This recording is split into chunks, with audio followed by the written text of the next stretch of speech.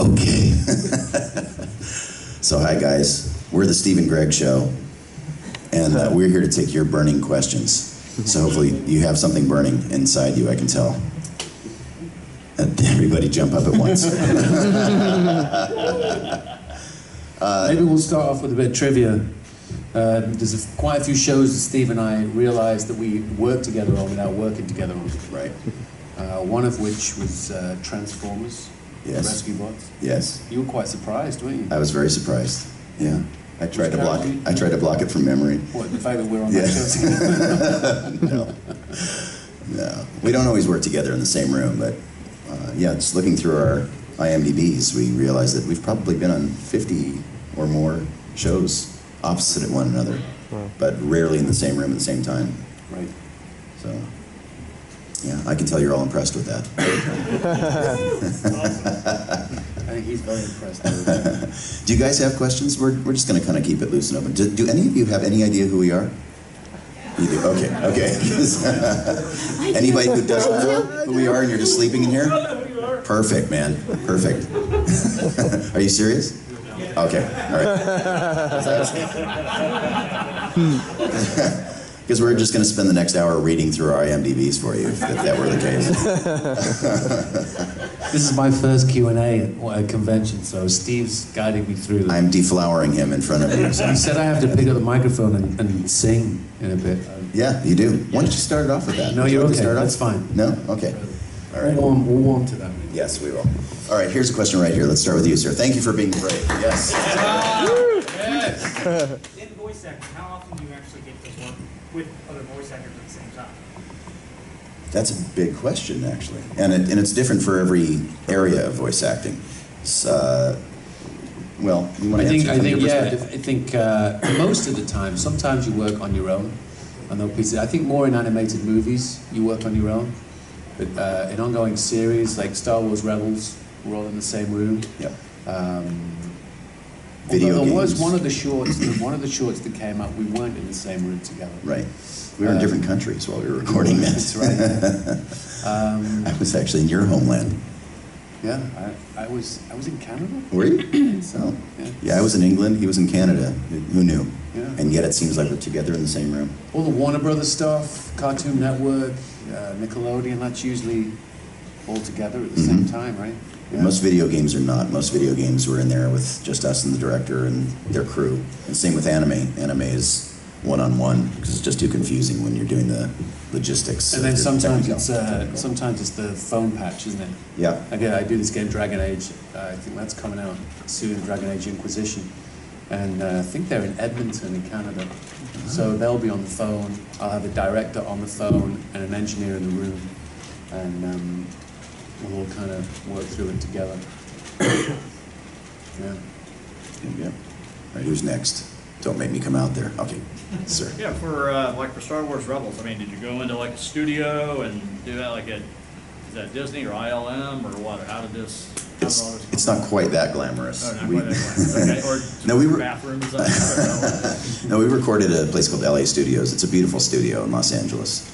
But for those shorts, because the cast wasn't really assembled yet, they just had to kind of grab us where we were. And for that one particular short that I think we were in together, we were literally recording in separate countries over the phone. But most of the time we are together at LA Studios, and they try to get as much of the cast together as possible. How many episodes do you do at a time? Or what, just one. Just one at a time? Yeah, 4 to 5 hour sessions for one episode, and sometimes we have pickups from previous sessions. But yeah, they take their time on the show. That's one of the great things about Rebels is that they will use up the whole 4 hours. Some shows try to rush it through, but our director, Dave Filoni, will actually come into the room with us, give us some background, and he really pays attention to every single detail. And he's a huge Star Wars fan too. Everybody in the crew is. And so they have people there from Disney and Lucas who are overseeing every step of the way, and we really use that 4 or 5 hours to its fullest. Yes. Anything in this in the Rebels that they let you kind of know that's going to be tying into the new movie coming out next year? If we told you, we'd have to kill you. Good question. You don't have to tell us what it is, but go ahead, Steve. Have they let you know that you're doing something that's going to tie into that? We cannot confirm or deny. I'm just a lonely Lasat. Specifically, Yeah. just saying, do you know, hey. I wouldn't even... Maybe. Maybe. Yeah. Maybe. That's the most definitive answer you're going to get on that one. Sorry, we can't even do a yes or no on that. Yeah, no, they're really tight. To the best as they should be for something like that. So, yeah. I'm sure they are. No leakage here, guys. Sorry. Least of that kind, anyway. How about you, and then you next? Could you just provide us with a list of questions you're not allowed to answer?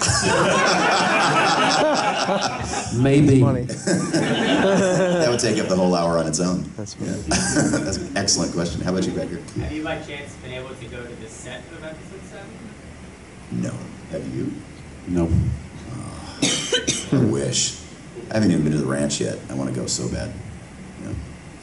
Hope that happens soon. Just, Tell us something about Rebels that we haven't heard yet, between the promos and trailers and stuff like that. Anything you can tell us about Rebels that we haven't seen yet?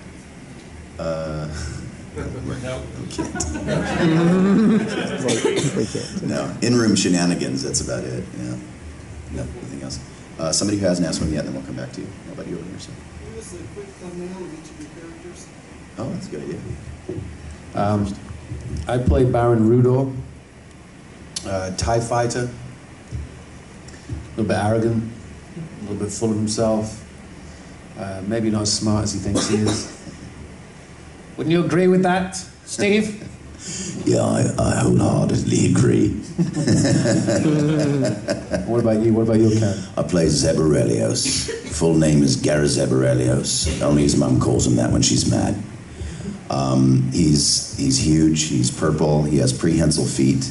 He's a warrior from his planet of Lasan. He is of the Lasat species, and his species to the Star Wars universe, and carries an amazing weapon called a bow rifle.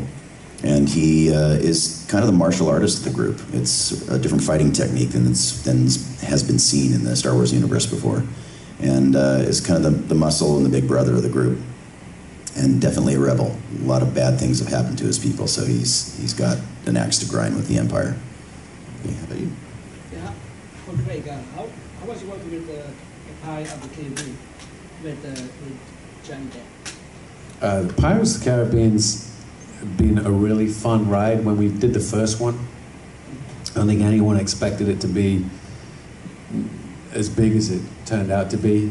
I think the last Pirates movie before that was Cutthroat Island, and that hadn't done so well, so we weren't expecting it to be quite so big. Johnny was great. I remember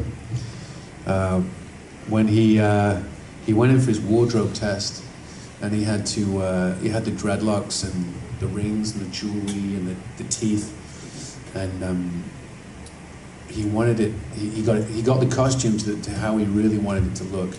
And then he got the costume designer to add 10 more gold teeth, 6 more rings, 5 more bracelets, twice the amount of hair. And he went in to show the executives at Disney, and they were a little taken aback by how he looked. And he said, well, how about I lose some gold teeth, and I'll lose some of my hair, and maybe I'll, lose some of the bracelets. And they went, great, perfect. And it's exactly how we wanted it to look. So, smart man. That's interesting. Yeah. Yes. Were either of you or both of you Star Wars fans before you landed the job? Answer correctly on that. Maybe. That's funny. Who's not a Star Wars fan? I mean, come on. Growing up, I didn't get to see too many movies at the movie theater. But I do remember Star Wars, and of course it was indelibly inked in my psyche. So anytime you get to be a part of something that you grew up with is fantastic. And we get to do some really cool stuff. I was telling Steve the other night, we were talking about shows we've done, and I get to do Scooby-Doo, and a couple of times I've got to say, if it wasn't for you meddling kids, to go in the room and sit next to Casey Kasem, and the legend of Frank Welker. That's when I met him doing Scooby-Doo, and Rob Paulson, who was in my first animated series. He played the nemesis to my hero, and then I get to meet and travel with this legend sitting beside me. So I get to do Warner. I get to do Batman. Batman the Brave and the Bold, and the Batman, and so many incarnations. Every time I go into a studio and record, it's just a great, fun gig. And so to be a part of the Star Wars world, first with the Clone Wars and now with Rebels, is a real privilege. The great thing about Star Wars is it really does bring out the kid in all of us, I think, and to hear an on-camera celebrity of his stature to be talking about it with this much love and reverence, it's actually kind of unusual. When I work with a lot of voice actors who don't do on-camera, and a lot of the on-camera people, frankly, are not necessarily as grateful for this kind of work as Greg is, and as a lot of them are on this franchise. But it kind of brings up that kid in all of us. And I was there in 1977. I was graduating high school when A New Hope came out. And I saw it 3 times that weekend. And I remember as a teenager sitting there in the row, and I think the first 3 rows, and seeing the Imperial Star Destroyer come across the screen for the first time, and everybody's head snaps back in the theater. And like you're saying, it leaves an indelible impression. And to come back all these years later, and I've worked on a lot of the games too. We both have, right? Yeah. You've worked on the games too? Yep. And very exciting to work on the games, and I love everybody at Lucas. That time it was LucasArts, and it was so exciting to do that. But this just takes it to a whole different level now. And I'm a Star Wars. I'm that 17-year-old kid all over again. And especially watching the first couple of episodes of the show, it brought back that same sense memory of wonder and excitement that Star Wars gave me back then. So it's nice to have those moments in our career when we're so busy. We're working on so many different things, and most of the shows are really fun and great to work on, but there are these few that really stand out, and this is one of them. Fire away. No, go ahead. And you be next. Yeah. Have you can explain if there's any differences since Disney took over as opposed to LucasArts? Is there a lot changed or anything changed at all? Really? No, I think one of the great things is that, from my perspective, there's no difference. And I think that's obviously Disney, smartly just allowing Lucas to carry on the way it's been going, and not interfering and meddling, and if it ain't broke, don't fix it. So, Yeah. And just from our point of view. Yeah, to their credit, Disney has really, they've been an incredible support for this show, and to get Star Wars relaunched again, and everything Disney has been touching, I think, and the Marvel franchises too. Both of us work a lot on the Marvel franchises, and Disney has really, they certainly have their input on things, but they have been so incredibly supportive and wonderful to just kind of stand back and let the people do this who have been doing it forever. So, from my perspective also, in several different incarnations of shows that Disney is now a part of, it's been nothing but a great experience. It's the best possible movie. Yeah, it is. No, it's really good. I'm a big fan. I'm a big fan of them. You had a question over here? All right, so my question was, have you read John Jeffrey Miller's novel or any of the other tie-in material of Rebels? Not yet. I have them. I haven't read them yet. I will, though. It's on the list. Have you? I have not. Yes.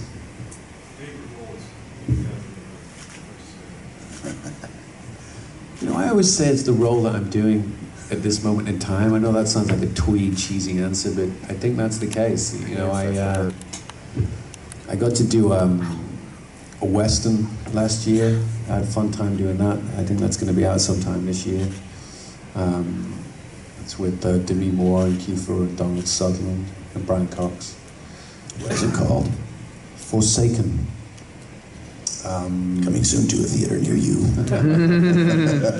That's pretty good. So, yeah, I enjoyed doing that because it was something different. No, usually what I'm doing right now. So right now, let's see, what am I doing next? Tuesday, I'll be doing Turbo for nice. Disney and Pixar. So. Nice. Yeah, my answer is the same to that question. I mean, there's so many characters that have become benchmarks for me. Cowboy Bebop, Spike Spiegel was a big benchmark in my life just because it led to so many other things. And led to Tom and Toonami, and which in itself launched a whole bunch of other careers. But like he was saying, it is the characters that we're working on now, and I'm just grateful to be working. And I invest as much into Soldier A as I'm going to do into Wolverine. He never stops working. Oh, well, we're especially us guys who are only do voiceover. We consider ourselves to be the blue collar workers of the industry. Brought his recording studio here. I did. Yeah. In his room. I have it. Well, a mini version of it. But yeah, like you said, whatever we're working on now. So Monday I'm back on the regular show, and love working with those guys. So that'll be my favorite character that day.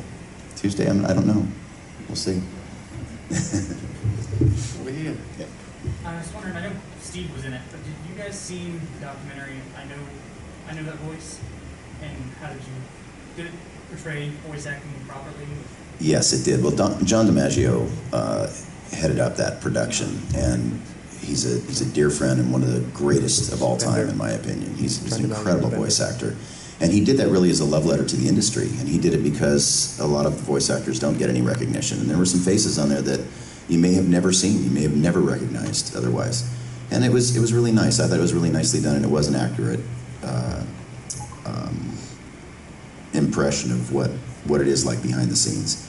And it was also filmed in a very casual way, too. He set up a little studio for some of us. Some of it was filmed in people's homes. Some of it was in the recording studio where we were working. But it really was in our home or working environment. It was great. It was one of the best things I've gotten to do. We had a lot of fun working on that. And he's got enough footage, he could do 10 more of those films. It was kind of ridiculous, actually. I haven't seen it, but I have worked with John many times, and he is larger-than-life character and extremely talented. Yeah. One of the funniest people on the planet, too. Yeah. Steve, can you do some Wolverine for me? I'm the best there is at what I do, but what I do isn't very nice. Thank you. I think was there a question back here? There we go, sir. I have two questions. You want to agree?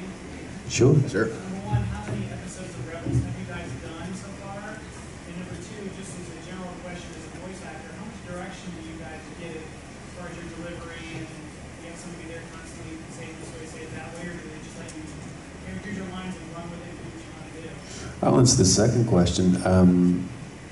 Not too much direction. I mean, we'll go through some shows like on Batman, Brave and the Bold, and Beware the Batman. Andrea Romano will read through the script one time, and then we'll get notes or suggestions, or if there's a new voice that I'm doing, we'll find that voice, and so you just kind of put yourself in the voice director's hands, and it's higher, lower, more gravelly, or so you find the voice that way. And then there's some shows where you maybe have done a character a couple of times, and you come back 3 months, 4 months, 5 months later, and you need a reference, a reminder of what the voice was, so they'll play back the reference. Transformers Rescue Bots.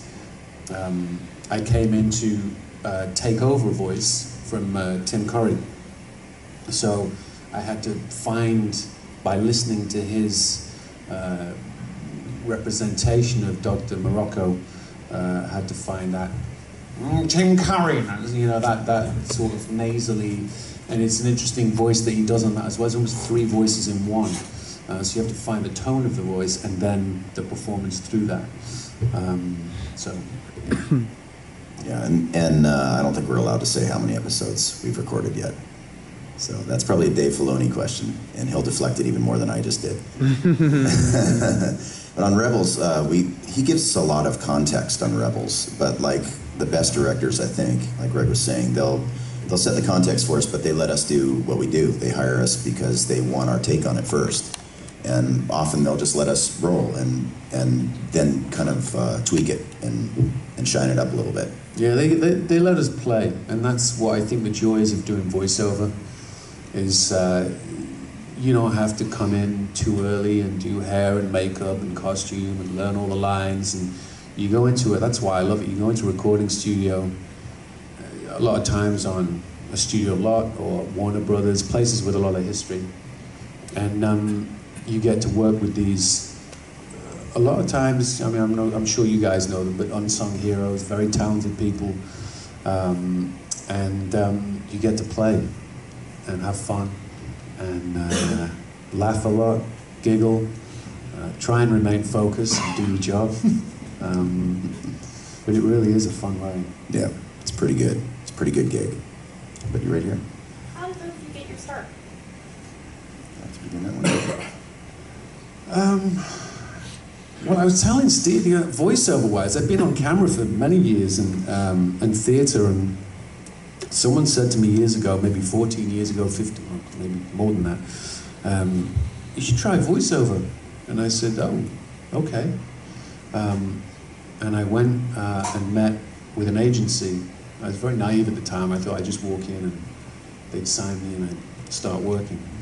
And, and I met all the agents, and I think I went in with such energy and tried to do so many voices and act really wacky and zany. I think they probably thought I was some kind of drugs. But to their credit, they signed me. And the first animated series I got was actually, it was from a comic book I'd read as a kid.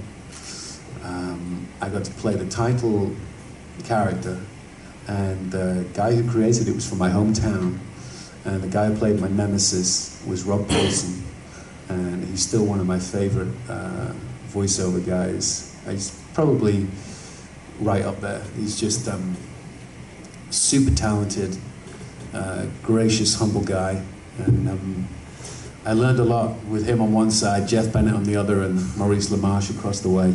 So crazy. That's how my journey in voiceover started. And I started by accident. I was actually a struggling musician playing in an R&B band during the 80s, opening for heavy metal acts. And so that didn't go so well. But my day job at the time, I had a few jobs. My day job at the time was working in a mailroom, and I was a driver for a low-budget film company called Empire Pictures. And we were famous for films like Reanimator and Ghoulies, a lot of those films, the Puppet Master movies. And so I was low man on the totem pole. I was picking up condoms in the parking lot and driving the boss's dogs to get deskunked. And the head of the mailroom and head of the drivers was an actor. Everybody else in the building was an actor. And he was casting up this Japanimation program called The Guyver. And they needed a guy who could do some creature voices. And I happened to have the deepest voice in the mailroom. And so he said if I came in on a weekend, he'd feed me free breakfast and free lunch. That was all I needed to get into the door. And he wanted to try me out on this thing, and if it worked out, they might pay me to actually be on the show, and they were going to pay $7 a line to do this thing. And I thought this was great money for just messing around. So I walk into the studio, and at that time, the technology wasn't quite what it is today, and it was in a tree house. It was literally in this guy's tree house in his backyard. He had a band, and he had a little recording studio that he built in this crazy tree house. And there's a place called The Cave. The back of the tree backed up to this hillside that he had carved out, and he had built this little fortress up there. It's the worst recording studio I've ever been in. It was not soundproofed at all, and he was nuts. As we're in the studio, he's outside hanging from his knees with a chainsaw trimming the trees, and so we had to keep stopping him, and we ended up having to re-record everything that we did in that studio in another place. But basically the very first thing I did was to walk up to the microphone and just go and they said, all right, you're hired. And 26 episodes later, I was the main villain on the show and learned how to act by stealing from everybody else in the room. And just kept doing it for fun for about 10 years until finally I became an executive at that same company. I stayed at that same company. I was head of marketing. I was traveling to France for the Cannes Film Festival, had a corner office in Hollywood, and hated it because the people I was working with were just very shady Hollywood types. At that time, everybody had transitioned. And so I finally booked a job for 7-Eleven. I booked the campaign for 7-Eleven. I was that guy who says, oh, thank heaven. And I thought, okay, well, this is going to pay for my house now, and quit my job. And then the union went on strike, and I was out of work for 1.5 years. Wow. So kind of clawed my way back, and many, many years later, it turned into something I can support myself with. Up till 5 years ago, my parents were asking me if I had a backup plan because they didn't believe I could make a living doing voiceover. How about somebody who hasn't asked one? All the way in the back there. I didn't probably ask this a lot, but I do love your response to how was it working with Frank Walker and I was an 8-year-old fangirl in that room. To hear Peter Cullen say "roll out" for the first time. I mean, Peter he looks like old Hollywood. He's a classic gentleman with the thin mustache and perfectly coiffed hair, and he dresses up for work. He comes in pressed pants and a shirt. And he's not as tall as I thought he would be. Peter's probably 5'7", maybe, something like that, and smokes like a chimney. He walks up to the microphone and he roll out, he says for the first time, and the walls are flexing, our bones are vibrating. I just couldn't believe that really was his voice. They don't tweak it at all. It sounds exactly like that. And Frank, I've been a gigantic fan of Frank forever. He's done every voice in every Disney movie you've ever heard for every creature. And plus Scooby-Doo and Freddy and so many other things. Frank is a legend in my mind, and one of the greatest gentlemen of all time too. And I got to work with him on Scooby-Doo also, and I got to say the Meddling Kids line. So it was my second time in the studio with him.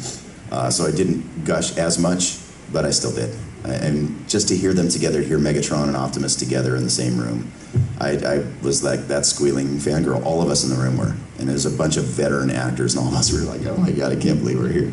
It was great. And they've become dear friends now. They're amazing people. Frank is one of these guys also who, the first time I met him on Scooby-Doo, I was a little green back then and terrified in that room. It was a scary room at Warner Brothers.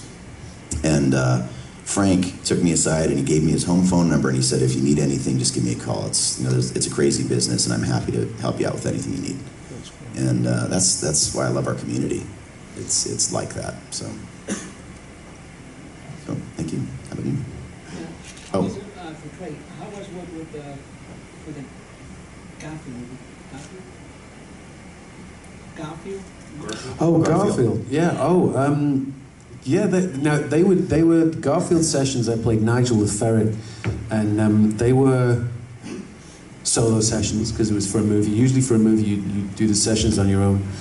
And Tim Hill, the director, he wanted a lot of improvisation. So I would go, and they were a lot of fun. I would go into the studio of Fox or wherever we were recording, and he would give me an idea of the scene. I would see the scene, and then he would sort of say, okay, just make something up. So there was one scene, I think all the animals were eating all the food, and I think my character was like that. It was Nigel Ferret, wasn't it? All right, hey! And I started singing the song and doing a rhyme and doing a poem and having a laugh. It was like that. And that ended up going in the movie. I don't remember the rhyme that I did, but that was it. The female ferrets sing this song, Nigel, hey, Nigel, hey. Female ferrets can't be wrong, do you know what I mean? Hey! So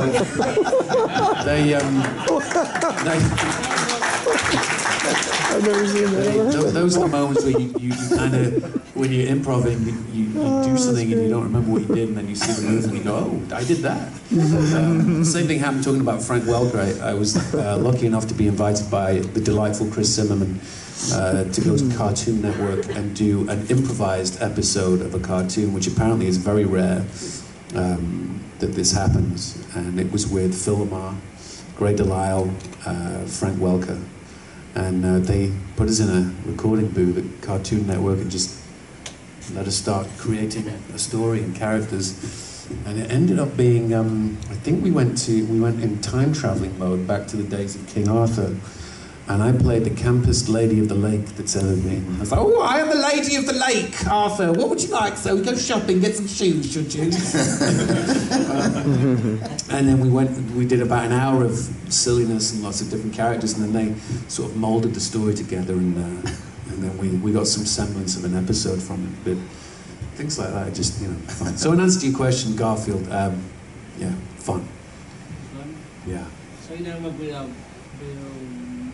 Bill Murray, right? The closest I got to Bill Murray was crawling up his pants. My character crawling up his pants at the end. I didn't. I couldn't fit. I mean, not that I want to. I'm sure it's warm and snuggly. So I stop. Next question. Did either of you meet Don LaFontaine? No. I traveled in his footsteps a lot. When I was recording for Toonami back in the day, we were recording in the same studio, and I would get a stack of sides for what I was going to be recording that day. There was, maybe 3-4 sheets. And Don, who had just been in there, he'd just come by limo, and had just left by limo, his stack was about that thick. Wow. And he would just bang them out. Really? And so I was just trying to absorb some of the essence, scrape off DNA from the microphone. I always wanted to meet him. Me too. And I heard he was a really warm, wonderful guy. Me too, yeah, I always wanted to. One of my heroes of voiceover, too. Got time for one more, guys. Okay. Who hasn't asked a question? Who has a burning one going? Okay, how about you right here? You guys both have music. Maybe as an album. You guys have No, I used to make music. I started out doing musical theatre in the West End of London, doing Andrew Lloyd Webber shows, and then I had a record deal and released some pop songs in Europe. But not these days. I haven't. I mean, apart from singing as Nigel the Ferret from Garfield 2. Starlight Express. And apparently I did sing a song last night on this very stage. He did. He did. Oh, yeah.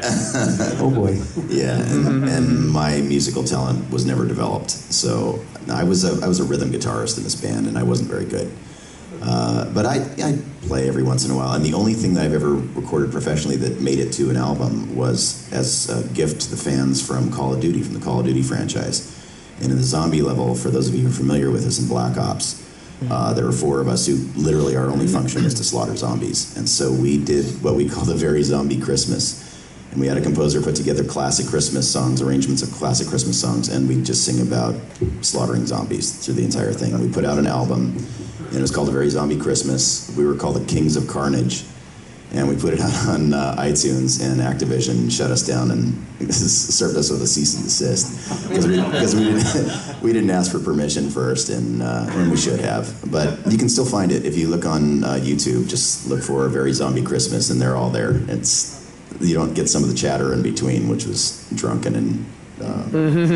anyway, but there's plenty of that in the songs. I did rap at the end of a game called Shadows of the Damned, which... Again, Steve reminded me we were the team. You were my Johnson, and I was Garcia F. Hotspur. Hey, and I don't remember the voice. Oh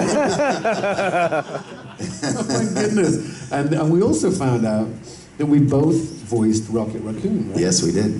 I was a bad impression of his version. Apparently, that's what the fans are saying. It's cruel. Oh wow! I don't care. I was cheering him. I actually retweeted that. Oh, and I'm singing on Doc McStuffins also. The show Doc McStuffins. If you have little kids, I've done several episodes of that. So I'm Commander Crush on that, and we sing "I Feel Better, So Much Better." And also, is a kangaroo. I was a kangaroo on that too. All right, mate. Boxing kangaroo. Yeah. Ty the Tasmanian Tiger. Yeah. You love that game, right? And then last week I was singing on. I just started doing The Lion Guard, which is the new Disney series, following on from The Lion King. And I was singing last week on a great song they've written for that. There's music and songs in that show, and it looks fantastic. So, ladies and gentlemen, put your hands together, please. Thank you, everyone. Thanks for having us. Thank you.